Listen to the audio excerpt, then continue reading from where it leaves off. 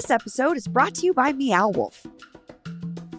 Come creative, leave created. October is the Cosmic Howl at Meow Wolf Denver. Take our immersive experience and add a splash of strange enchantment with events, workshops, and other special surprises. Get your ghoul on with events like Adultiverse, where the wild things roam, only for the grownly on October 16th. Costumes are encouraged. Must be 21 or older. Learn more at meowwolf.com/cosmic-howl. That's meowwolf.com/cosmic-howl. Do you love public transportation? Sure you do. But do you love RTD? That's a very different question. And we're asking all the hard questions to the candidates running to represent Central Denver on the RTD board this November. This is the urban core of our city, where many of us take buses, ride bikes, walk, and try to park our cars. So come on out tonight to the Buell Center downtown for a candidate forum, 7 p.m.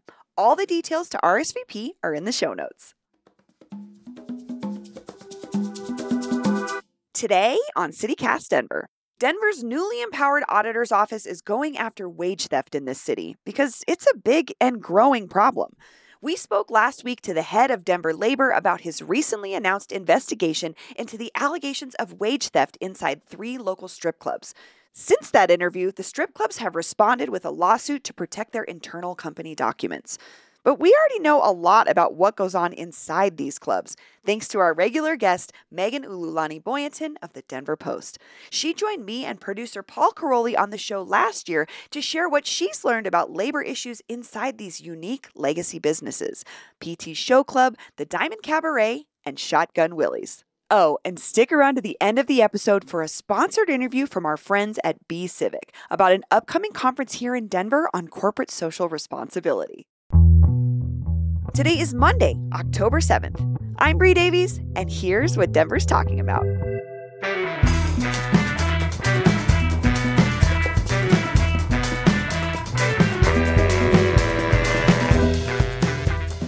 Megan Ulu-Lani Boyanton, welcome back to CityCast Denver. Hey, thanks so much for having me. And my producer, Paul, is here as well. Hi, Paul. Hey, Megan. Hey, Bree. So, Megan, are strip clubs a dying business? I wouldn't say dying, but definitely changing. I've learned a lot about the strip club industry in writing this story, more than I thought that I would ever know. Yeah? Where we at? Where are we at with these things? Yeah. So the market size of the industry nationwide is actually shrinking. And so what I learned is that this is not recession-proof industry. For instance, back in 2008, it got hit hard just like every other industry. It had to change during COVID.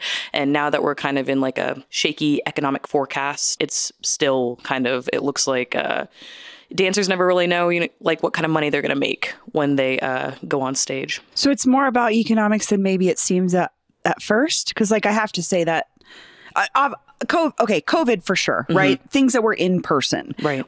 A strip club is that's what you go there for, to be in an experience with another person. So I could understand where that could be a downturn. But I guess when you say economics, it's the business itself is shrinking. Is it because people aren't spending as much money? Definitely. Customers aren't? Yeah. In times of economic uncertainty, visiting a strip club is one of the first things to go. So people aren't spending the cash that they used to. And then also there's the fact that we're in a time where you can be in bed and watch OnlyFans or, porn. And so people feel like it's less convenient to go for that in-person experience unless they're part of a bachelor or bachelorette party or are just extroverts like that. And the bachelorette party, I would assume is not as big of a money maker for a dancer because it's a stop that someone's making with their friends on the way to go do other things, you know? It's not like they're coming in. Maybe you're coming in with a lot of money, but my experience with bachelor or bachelorette parties is it's the entertainment value. It's the last hurrah aspect of it versus let's go spend a lot of money at the strip club. And they're club. usually younger. So a lot of dancers too kind of rely on regulars, and these regular customers will follow them to different clubs. And that's kind of how they know that they're going to make money that night. One dancer that I talked to said that she actually won't go into work unless she has some regulars lined up who are going to be coming by, because then she knows that it'll be worth it. Because ultimately, strippers have to pay to be at the clubs. They have house fees. They have to tip out the staff. And so there are times when, yes, girls will will bring home thousands of dollars. But then there are other times when they'll owe the house hundreds. And so they actually, went in, worked, and then leave like with $300 less. Well, we're talking about the dancers a little bit and like what their choices are, and OnlyFans you mentioned. What allegiance or what purpose does the club serve for the dancers? Why do they need it? Yeah, especially if they have to pay into it. Yeah. And it's not like they get benefits or time off or, you know what I mean? Mm-hmm. It's just like paying to work. Yeah, ultimately it does come down to the money because, one of the dancers I talked to said she can make anywhere between $200 to $2,000. I think, too, like with social media and OnlyFans, you really have to like cultivate a following. And so that takes a lot of time. And sometimes, when you're strapped for cash, it makes more sense to go in and, you can leave with thousands of dollars. The OnlyFans part I'm so curious about because I would assume if I was someone in the sex work world, I would way rather prefer that to especially because you're not paying out the house when you are running your OnlyFans. Is that like cutting into the strip club's revenues in general? Like are more and more people turning to OnlyFans? Yeah, exactly. And that's what they're competing with. And I talked to a professor who specializes in covering the world of sex work over in Kentucky at Morehouse. She told me that, there's just people, like you said, go to strip clubs for the in-person experience. So it's like they can't really compete with the OnlyFans or, social media because that's their business model. They can't change that business model. If they start to try and do something online, then that's camming. So it's like they've just kind of different. Exactly. Yeah. So it's interesting. We'll see kind of, I think her conclusion was that she thinks strip clubs are always going to be around, but are we going to have as many as we do now? Probably not. We don't have as many as we did in the 90s, and that was, considered the golden age because it had gone through like this kind of resurgence where strip clubs are glamorized. It's where like a lot of businessmen were going. It was kind of looked at as a more glamorous activity than it was in the 70s, definitely. They said it was a little bit seedier back then. Well, that kind of brings us back to the current moment where we're going through this new change of the post-pandemic period. And maybe we could talk about Denver, how it's impacting the market here. How big is it? How many clubs, how many people do you think are actually involved in this? So that's a good question. From my own research, I was able to see that we have like more than a dozen clubs, but it was hard to pin down a number because I reached out to the Colorado Secretary of State to try and see how many strip clubs we have across the state. And they actually don't track the industry that a business operates in. That was so interesting. I know, the number or, how many employees they have. And I was like, Or even just like assumptions you make from maybe a business name, because I know I think it's the LLC of shotguns is the Bavarian Inn shows up on your credit really? card. Interesting. Yeah, I think that's what shows up on your credit card. Yeah, because I think that's like a protection for their customers. Yeah, definitely. But I would also assume, how would you track that from an official state if it wasn't just like, Shotgun Willie's, Players Club, PTs, Scarlet's, Bavarian Inn? Is that a restaurant? Exactly. But I feel like you pointed out this detail that they don't track it. I feel like that's kind of important. Like, how do you regulate it? Doesn't it require special policies or like do lawmakers talk about this industry? Not that I've been able to find in my own research, but it does seem that there's some interest in so what I had talked with the professor about is that a lot of times dancers can get screwed, when it comes to their jobs because they're actually like not considered full-time employees. They're considered like contract workers or gig workers. And so it's like, and then they have to pay out the house. And so it's like, there are a lot of questions being raised in the Denver area about, like, are they getting paid minimum wage? Are they being treated, like, full-time employees? It's like tipping culture to the max. Exactly. Of like it's all any that other uncertainty. labor force issue, Exactly. I think. That's what I really loved about your story, Megan, was you sort of demystified some of that, like you're saying, is like the misconception that sex work is you're rolling in money. Like, right. And in reality, it's more like a gig. It can be more like a gig worker experience where you have ups and downs, but you have zero security. You don't get a salary. You don't have health care. You don't get a tax refund at the end of the year, I know, as a freelance person. Yeah. So I think it was helpful to understand the precarious nature of this industry for the workers that do it. It's like any other labor industry. Yeah. There's maybe an exploitative angle to it.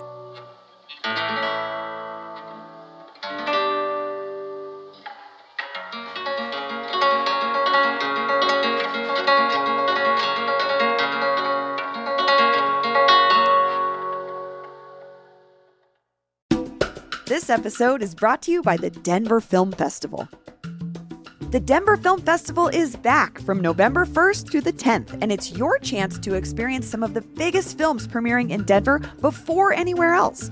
I mean, obviously, a giant fountain Coca-Cola. Can't not do that. Popcorn. What am I talking about? Junior Mints. Hi. The best. It's the only place I eat.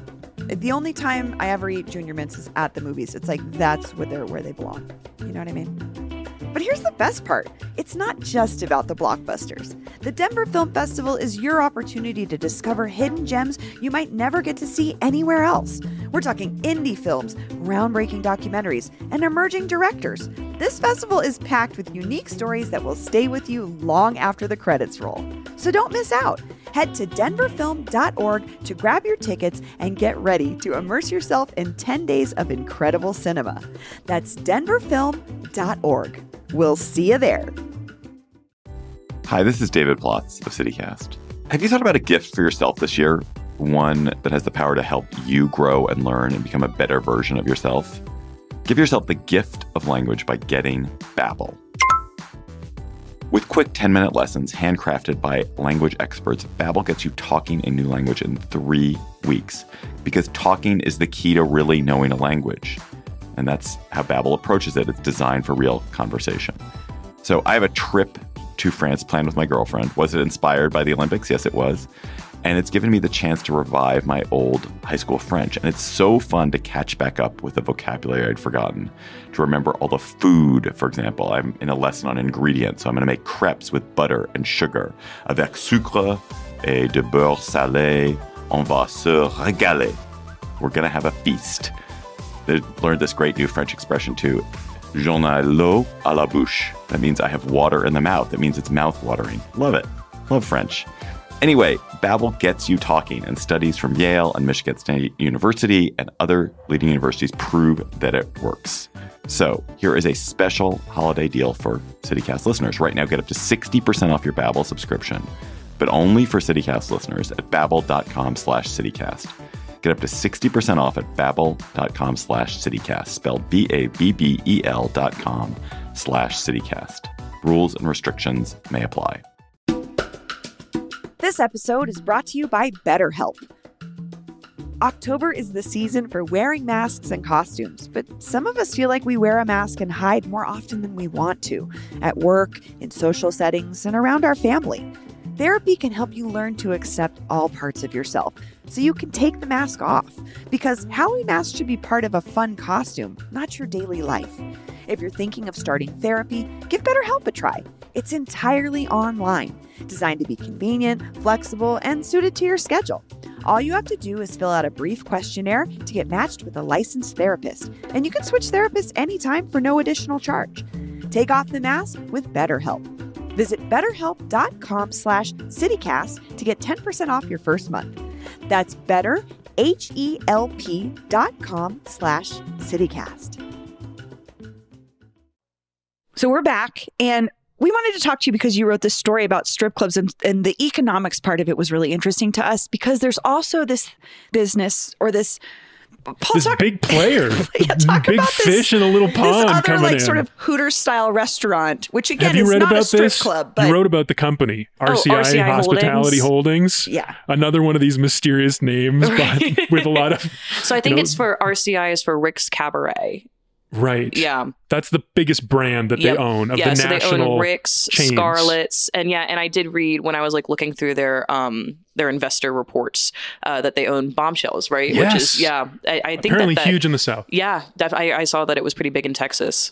But it's this World War II themed Hooters style restaurant and bar. Sounds like boomers would go crazy for that. That's what we were saying. That's what we thought was like. I know exactly who the target clientele is. But is that a growing clientele? Because to me, that feels like a shrinking clientele. I think that I would agree with that. It's just a bizarre. And I do want to make sure we're not equating Hooters style, that kind of a restaurant, to a strip club. They're different, but I think that they probably cater in some sense to very similar crowds. Well, it's owned by the same guy, and he has his own theory about this, which is the thing that captured my imagination about this company. Was he said he is making this big buy in Denver by opening bombshells across from the DCPA, from buying up that giant food hall that Troy Guard was doing down in Greenwood Village. He's spending like tens of millions of dollars because he says that the Denver market is flush with young single men who work in the tech industry. I know. That's what my response was. What do you think about that? I think that's interesting. I think those are OnlyFans people. I don't think they're going to bombshells. Well, that would be my assumption too, is it's like any other trend for younger folks, is if you can get it on an app or it's accessible in an easier way, you're probably going to do that. Definitely, because we're more online. And so, I mean, this sounds more like a place that like somebody like my dad's age would go to. Totally. Yeah. Totally. That's what I thought was weird. But also, I mean, we have to... I don't know how this plays into the experiential, this idea about experiences. Like millennials love experiences. Meow Wolf is an immersive experience. Right. Like, is a strip club the immersive version of OnlyFans? Like, maybe, I don't know. Could probably argue that. Also, I mean, for him to say that this is like a market that's flush with people in the tech industry, I mean, look at all the cuts that the tech industry is making right now, too. So it's like, I don't know. I guess we'll see how this business decision plays out. I'll definitely keep an eye on it at the Post. It's kind of fun to see the way the web of the economy, the local economy works like that together with tech and strip clubs like coming together. But it's all over about people and their values and what they want to spend their money on. It's so interesting. But also, we've talked about with how the internet works is every hyper niche thing you want to access is there. So, and I would say strip clubs are on the whole, especially here in Colorado, very heteronormative. Definitely. And I wonder how much that is intersecting with young people's tastes and desires. However, I was able to, so it was very difficult for me to get a hold of the managers of the clubs. Of course. Yeah, I can only imagine why they wouldn't want to talk to the press. But I live near Boys Town, which is a gay strip club. Totally. On South Broadway. And their owner was more than happy to kind of chat with me. And even he said that ever since the pandemic, it's been really tough to recover as a business, and they've been open for I think they're close to 2 decades now, and they cater to the LGBT community. So it's tough for everybody. Is there anything different about the business, the way they operate, other than the transparency? Being open to talking to you. I think what I noticed is I don't think their dancers make as much as like. I think in part because it's like a more of a regular bar, but like I've been there, and I know a lot of friends that go there, and we're not like going for for a bachelorette party. We're going to hang out with other queer people. Yeah. So it's like, but also I think what's interesting is I'm not surprised that he talked to you, because I think the LGBTQ community is way more embracing of sex work and the understanding of its intricacies within our communities versus the sort of high up in the castle owner of shotguns versus where the dancers are as sort of the gig workers. So I don't know. I didn't even, when we this whole time we've been talking about strip clubs, Boys Town did not once cross my mind, because it's like a more regular hangout place to me. Yeah. Well, there's one other local story that we were hoping to talk about that's kind of hilarious. Do you know the Ja Morant Shotgun Willie's story? Of course. Megan, does someone want to summarize it? Bree, maybe you could summarize it. He plays for the Memphis Grizzlies. He's a young star. NBA. High-flying superstar. Very fast player, fun guy to watch. But he's had some really problematic off the court situations, and one of them involved him being in a strip club here in Denver and showing a gun, I believe, on Instagram Live. It was annoying to me because it got wrapped up in the fact that he was in a strip club, which is like sort of not important to the story. But as a result of that, there were multiple incidents with him. I think 2 different ones with a situation with a gun. But Shotgun Willie's had a little bit of a moment on the national stage. Yeah, that's what I'm interested in. This didn't happen in just any strip club. This is the iconic, and not Denver, Glendale. Specifically Glendale strip club. Did they turn over surveillance tape or something? I don't know. I have to look back at the details. I thought I saw a screenshot of the surveillance tape in one of the stories, and there's just cash everywhere. But that was also, I think that was one of the issues with this. Beyond that was betraying your customers' experience. Oh, because shotguns sold out job. Kinda, when you don't have to do that. You don't sell out your high roller. I mean, he's bringing money into the club also that just night. why are you selling anyone out? This is your business. These are your customers. Also, privacy for your dancers. I don't know. It was a whole... They've been in hot water legally for a while. Yeah, they have. And I think they're probably wanting to maintain relationships. Yeah, I don't know. But it was interesting that because would be my guess. For a moment, people were like, oh, Denver has a crazy strip club? And it's like, well, yes. But anyway, Megan, the question I have about this crazy situation is, Ja, he's a high roller. Mm-hmm. How do the dancers see him? What is his role in the economy of strip clubs? Is he a regular type of customer they get? The high roller. Definitely not. Yeah. No, I think that when they encounter a high roller, at least from the stories that I was told, it's usually maybe once, twice, 3 times in their career so far. And granted, 2 of the women that I talked to are 24 or 26. So they're still pretty early on. One of them's 35, and I think she's probably seen more. But yeah, it's high rollers are pretty rare. Usually it's a lot of people get their money from regulars.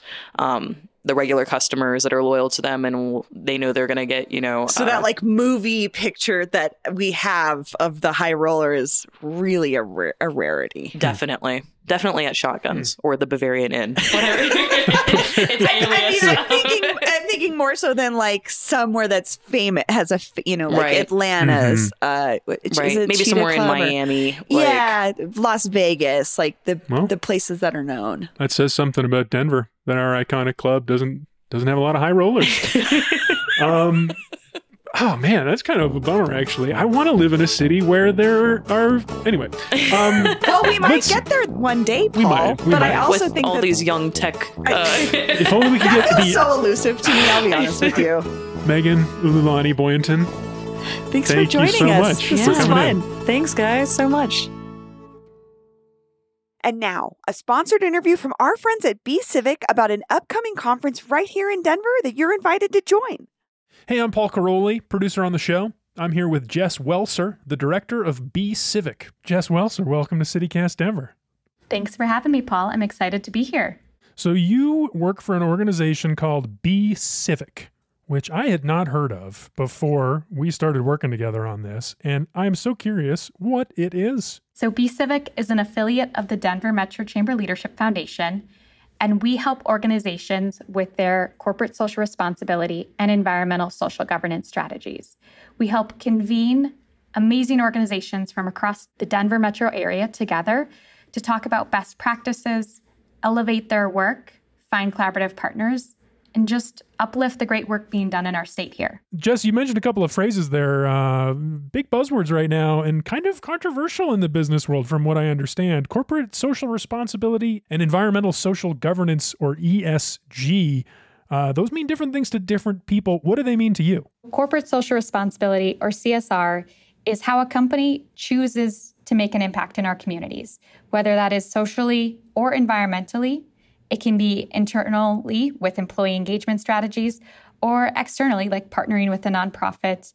Well, on the other hand, environmental social governance, or ESG, has more of a framework to it, some criteria that companies need to hit as they align their environmental, social, and corporate governance structures around managing risks and opportunities.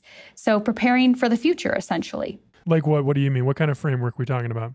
That is going to look more specific to every industry and company size, but there's more regulations typically from the United States SEC, from the EU as well, and just requirements that a company must meet related to its supply chain, how it works internally, if it has a public board of directors.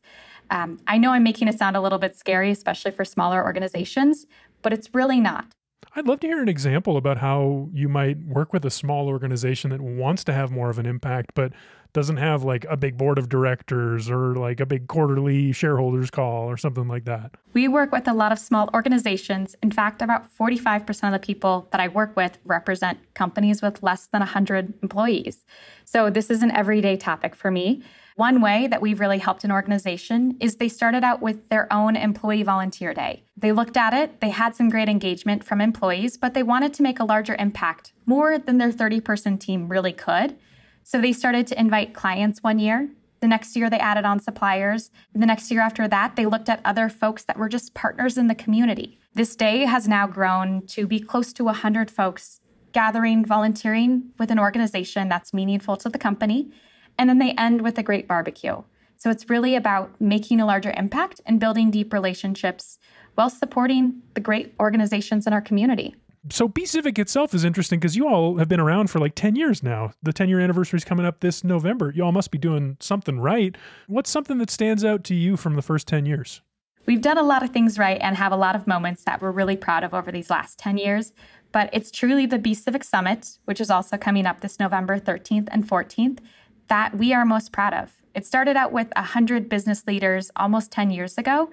And this year, we're expecting to have 450 community and business leaders coming together to figure out how we can make more of an impact in our community and beyond. What can listeners expect from this summit that Be Civic has coming up? Well, what you can expect is definitely high excitement from these folks. The energy is through the roof every year, and it's a day that I look forward to as well. You can pick your set of sessions, so whatever is meaningful to you. If you want to talk about your carbon footprint and how you can manage ESG regulations, we've got conversations and sessions targeted to that.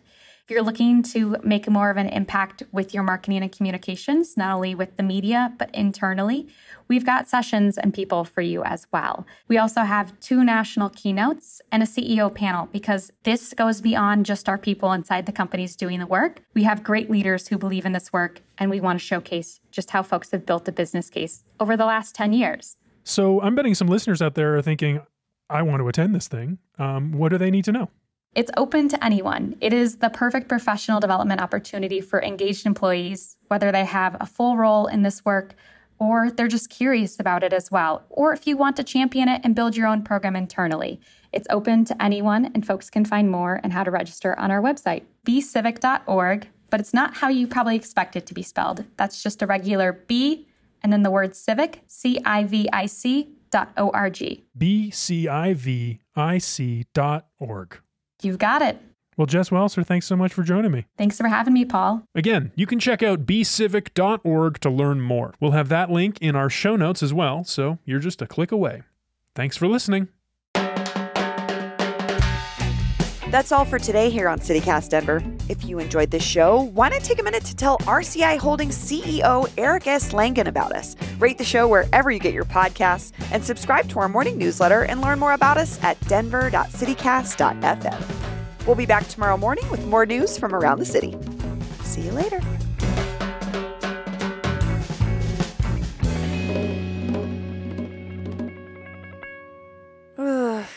The 90s were not great for women, Paul.